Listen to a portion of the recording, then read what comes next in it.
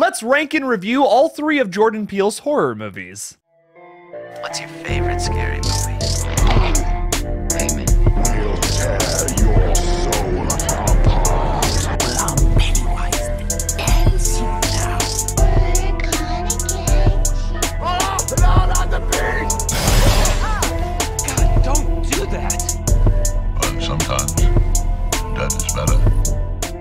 Hey everybody, what's up? KillJoy Jake here, and instead of having friends, I have horror movies. So I was going to do a big ol' Nope spoiler video today, but then I'm like, you know, why not do something even crazier than that? Let's do a review of all 3 of Jordan Peele's movies at the same time and rank all of them. Screw it! So now before we get into this big ol' nasty thing, I'm gonna need y'all to like this video and subscribe for more horror content coming your way in the future. And also, if you want to see a big ol' nasty spoiler review of just the movie Nope that has come out today, you can check out my live stream tonight at 7:30 p.m. Eastern Time. Don't miss it or old Jakey's gonna get angry here. And you wouldn't like me when I'm angry. One more thing I want to say before we really get into this is that, honestly, I love all 3 of these movies. I think they are all just absolutely wonderful, and Jordan Peele really is one of the best horror directors of our time. I'm in love with how bizarre his filmography is, and I truly love every single entry. I think you could rearrange all 3 of these movies in any order, and yeah, I mean, you could do these in any order, really. Here is my take, though, after some really careful analysis. Coming in 3rd place is Nope. I absolutely loved this movie, but I do feel like the movies that came before this were a little better. In my non-spoiler review, which you can check out up here if you don't want to get spoiled, I do talk about how bizarre and crazy and big and fun this movie is, but it is very, very messy, unlike his first 2 movies. That's kind of the biggest problem I have with it. Like, overall, great idea. The whole idea of a spaceship actually being the alien and eating people is fucking sick. Oh my god, no complaints there for me. The concept of this movie is easily his most abstract and crazy that he's done so far, but it does come with a lot of problems. I mean, you have some really messy storytelling here, especially in the 3rd act, where I genuinely, there's a point in this movie where I don't even know what's going on. They go over what their plan is to, like, take down the spaceship so quickly. They never really fully explain it. I mean, it just feels like so, like, the ending of this movie feels a little underdeveloped, but it's also understandable considering how big and crazy this project is. I mean, how else would you have written this movie to make it all make sense? Unlike Jordan Peele's first 2 installments, this movie is pretty devoid of any and all social commentary. There's, like, some stuff at the very beginning, but that's it, and it really doesn't affect the rest of the movie, and it really doesn't keep a consistent theme. The first half of this movie feels like it's trying to do something Jordan Peele-y, but then it kind of just turns into like an action horror movie in the 3rd act, which I don't mind at all. If you wanted to just make an action horror movie, cool, but I think what was so significant about those first 2 movies is the cultural impact. Like, there are messages in both Get Out and Us that are so prevalent today and so powerful. I feel like Jordan Peele's really the only person to do social commentary right recently, and that's kind of why I guess I'm a little disappointed that he didn't, like, decide to tackle a new issue in this movie, but at the same time, I still loved this film, and it's fucking awesome and very enjoyable. I'm not really of the opinion that every movie needs to do social commentary, but I think out of all the directors nowadays who are kind of commenting on stuff in the real world, Jordan Peele is easily my favorite. I have one more thing about this movie, and then we're really going to get into the positives, because trust me, the positives outweigh the negatives here.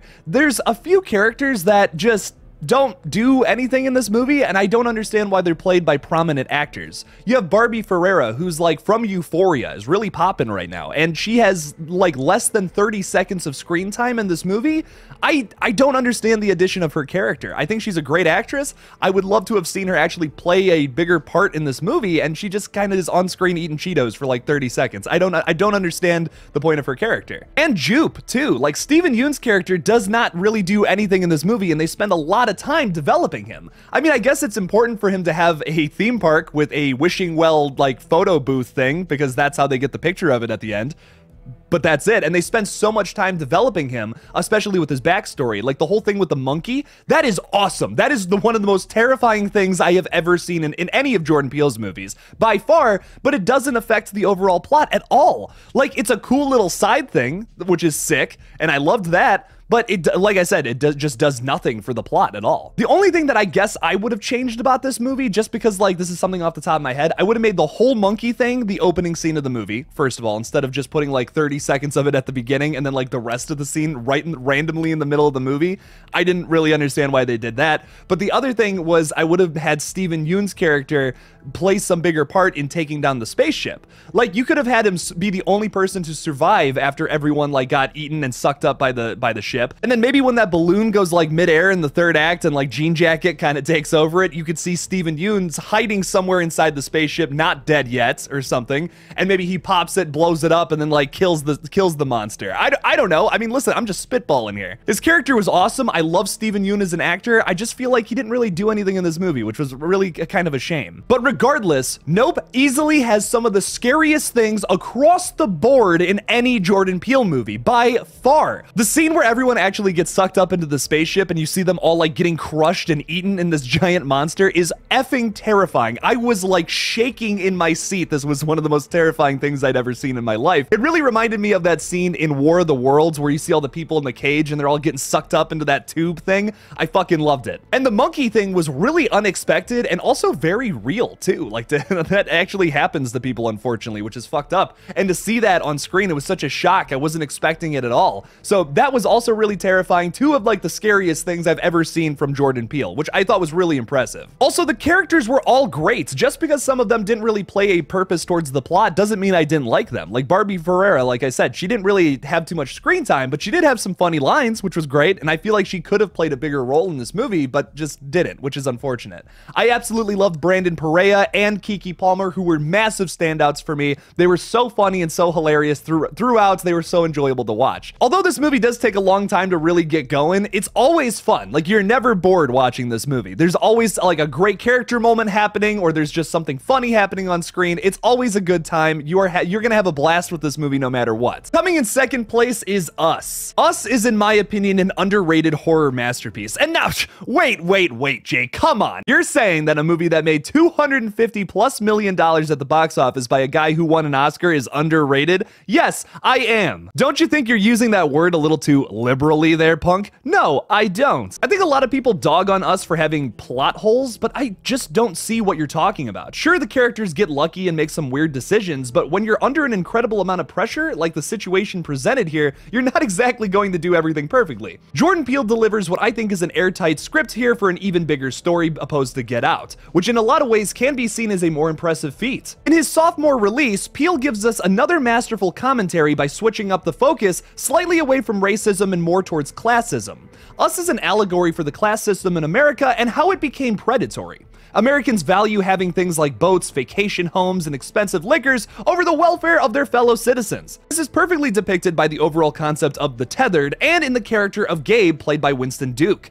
Gabe is super proud of his vacation home and sort of shitty boat, but when he meets up with his friend Josh, played by Tim Heidecker, later on we immediately see him belittle Gabe for not having something nicer. It seems like that is the extent of their relationship, considering that later on in the film, when Gabe finds Josh dead, he barely even gives a shit. It kinda just seems like Gabe wanted to prove that he could also have cool stuff too. And if this is maybe sounding a little ridiculous to you, it is, and it's totally real, which totally sucks. Totally. Our world is like literally ending and people care more about the thickness of their grass. I don't know, man. This allegory, I feel like, is done so perfectly and so subtly to the point where you might not even notice it if you watch the film, which I think is what's so great about this. Jordan Peele describes the movie as a thoughtful popcorn flick, which is a perfect way to do social commentary, in my opinion. You can also see the commentary represented in the relationships between the characters of Adelaide and Red, who I think are just both perfectly portrayed by Lupita Nyong'o. I hope I'm pronouncing that correctly. She's an absolute show stealer in this movie, just a fantastic lead, and really makes for one of my favorite horror movies of 2019. Honestly though, every main character does deserve some major props in my opinion for also playing their evil counterparts throughout this entire film. It's really a 10 out of 10 for me. I loved this film a whole lot. It's so iconic, it's so gorgeously shot. I don't know, I have no problems with it personally. Now I'm sure you were all expecting this. Number one is going to be Get Out. I mean, listen, I love all of his films, and like I said at the beginning of this video, you can rearrange these any way you want, and I feel like that's a totally valid opinion. These are all fantastic movies, but Get Out to me is just like easily the most important and the most enjoyable. There's so much to love about this film, if it's the tight cinematography, the unique score, or maybe even the very well written characters. Chris Washington is my favorite by far, played by Daniel Kaluuya. His mumble delivery is really powerful. He does a lot with so little as an actor, and I've always really appreciated that and found that pretty impressive. He really only gets loud like one time in the entire film when he's screaming for his keys, and it's wrenching. Rose, played by Allison Williams, is fucking terrible. terrifying. Allison takes the character from loving girlfriend to total sociopath by simply eating a bowl of cereal with her hands and then drinking the milk separate? And I thought putting the milk in first was bad. This chick is a fucking psychopath, man. Jesus. Although Bradley Whitford doesn't have a lot of screen time, he chews up every minute of it by once again being very two-faced. One minute he's a goofy father figure that's questionably racist, and the next he's Dr. Herbert West ready to perform the coagula procedure thing. Whatever that's called. Lil Rel Howery is hilarious and Caleb Landry Jones is absolutely sinister throughout, but the most underrated performance in this movie comes from Marcus Henderson as Walter. Marcus Henderson, Betty Gabriel, and Lakeith Stanfield all give amazing performances by basically playing old white people inside of young black people. Wow, that sounded gross. It's oddly terrifying to watch Chris try and talk to these characters, and they clearly can't relate to anything he's saying. It's a genius idea from Jordan Peele that makes this movie one of the most innovative and original horror movies of all time. The scares are abundant in this one, between Walter just straight up running right at Chris at one point in a very iconic shot, the sunken place scene, that scene where Chris just goes upstairs and everyone immediately stops talking on a dime. It is fucking scary, man. Oh, that one makes my skin crawl, man. One of the most disgusting scenes in this movie is when you see Bradley Whitford's character silently auctioning off Chris to all of the party members. It feels very, early America and really uncomfortable. The writing is one of the best parts of this movie, though. Once again, an airtight script from Jordan Peele that gets better and better with every single rewatch. There are little nuances and certain lines early on that hit different on rewatch after knowing the twist. For instance, when Chris is on the phone with Rod, Rose chimes in and jokingly says, "This is all just a ploy to get with you." And I have a feeling she wasn't joking. Another thing I picked up on this time around is that Rose makes a lot of weird jokes about dating the other black people in this movie besides Chris. It's a masterful example of foreshadowing that I really appreciate and makes this movie perfect for a rewatch. The cultural impact of this movie is easily the most important thing about it though, highlighting a certain and very specific type of racism that we unfortunately see far too often in the real world. The Armitages don't necessarily say anything racist, but they say things that make you think they have the ability to do so. I feel like this concept is perfectly summed up by the repetition of the "I would have voted for Obama for a third term" joke. They're clearly insecure about their racism and they try to make up for it by saying overly positive things about black people to Chris. Jeremy, for instance, puts Chris in a really awkward position when he brings up his genetic makeup. Yeah, you know the scene I'm talking about. Ugh, fuck. This is something that unfortunately gets brought up a lot, especially directed towards athletes. It's an argument that has no scientific proof behind it and is probably something you've heard from your senile grandpa far too many times. The point being here is that Jordan Peele just really perfectly highlighted exactly the specific kind of racism that comes from people who are kind of insecure about it. He made a whole horror movie based off of that, and it's just really fucked up that there's more than one type of racism. It really sucks, but I've always appreciated Jordan Peele for just hitting this one right on the head. It clearly spoke to a lot of people, and that's why he very obviously deserved an Oscar for this script. It perfectly highlights how uncomfortable it is to be put on a pedestal just because of the color of your skin. Now, once again, to repeat this for a third time, I absolutely love all of Jordan Peele's movies. You can literally rearrange these in any order. I feel like that's totally valid. They're all good movies. They're fantastic. Get Out's just my favorite though.